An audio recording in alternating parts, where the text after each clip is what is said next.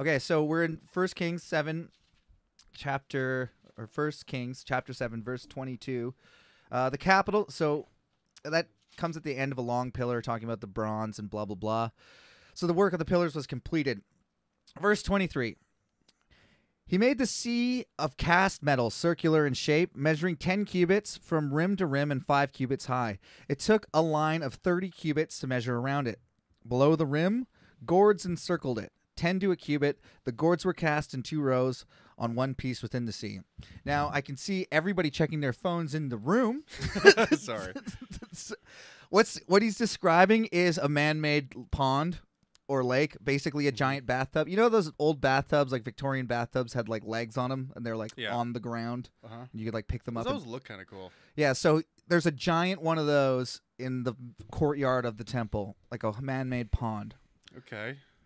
Does God bathe in them, or does he get other people to bathe them, and does he watch? You're about to find out. The sea stood on 12 bowls, 3 facing north, 3 facing west, 3 facing south, and 3 facing... I like how they call it a sea, by the way. 10 cubits by 10 cubits, like 10 by 5. That's like an above-ground pool that they're calling a sea. But to them, that's unfathomable. I wouldn't say so. Do you think they had I'm pretty sure... Do you think they had a fucking... Some of these people have seen the fucking pyramids. I'm quite Good sure. point. I guess you could. I guess some of them have seen, like, they must have had a big fountain or something. I don't know what they had. The greatest architecture around at that time, like around there at that time, would have been Jerusalem, probably. Would it be possible to build like a pool-sized bathtub back then? Whatsoever. Yeah. I mean, when I went to Masada, Masada is this Jewish like hideout in the mountains, and Herod had fucking massive pools cascading from the top of this mountain that flowed into the other ones. They were like all the size of like a normal swimming pool that you'd have now. Cascading cut out of a mountain. That's pretty fucking cool. It's pretty dope. Yeah. I mean, they could do that stuff. It just takes man and effort. But so this sea, which is an above ground pool, I'm going to call it the above ground pool. The above ground pool stood on 12 bowls, 3 facing north, 3 facing west, 3 facing south, and 3 facing east. The sea rested, the above ground pool rested on top of them. And their hindquarters toward the center. It was a hand's breadth in thickness. A hand's breadth is about 3 inches or 8 centimeters. Its rim from the cup, like a lily blossom, it held 2,000 baths. That is 11,500 gallons or 44 kiloliters. So that's how big this above ground pool is. 5,000 gallons? 4,000 liters. Which 1,000 gallons. You work at a hot tub store. How big is that?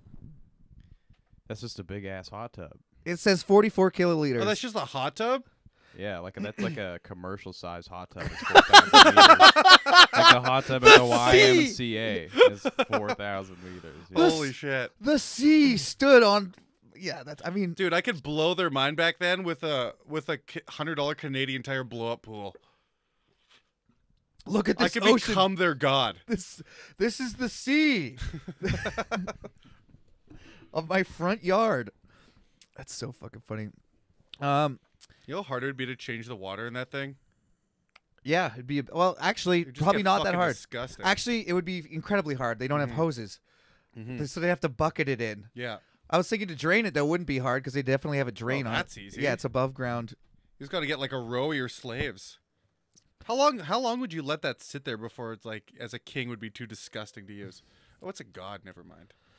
No, this is, it's in God's temple, but it's the king. I think they would have to change that every couple days. Yeah, you would. The priests are bathing in it. I know. They're fucking disgusting. Everyone back then for sure is disgusting all the time. Anyone's bathwater is gross anytime. Could you imagine? Yeah. Your bathwater is gross and you shower every day. Well, not you, but most people. Yeah. Why would I? It's just a waste of water. You're like my grandpa. He showers once a week whether he needs it or not. I mean, you need it once a week. Yeah, whether you need it or not, it's needed. No, that's his line. Yeah. Oh, that's funny. Mm-hmm. Yeah, my line is I showered last Saturday. That's the one I always say. That's a disgusting amount of time ago. Yeah, last Saturday, whatever it is. It's always last Saturday. So it's at least a week. Where were we? He also made 10 movable stands of bronze. Each was 4 cubits long, 4 wide, and 3 high. Not immovable. This is how the stands were Not made. immovable. Hey, this is how it's made. Bible edition. Sweet. This is how the stands were made. They had side panels attached to uprights. If you're following along in your Which you car, shouldn't be. try and Try and run your car off the road. No, I just mean trying to imagine this. Have you ever tried to build something via verbal direction? I used to be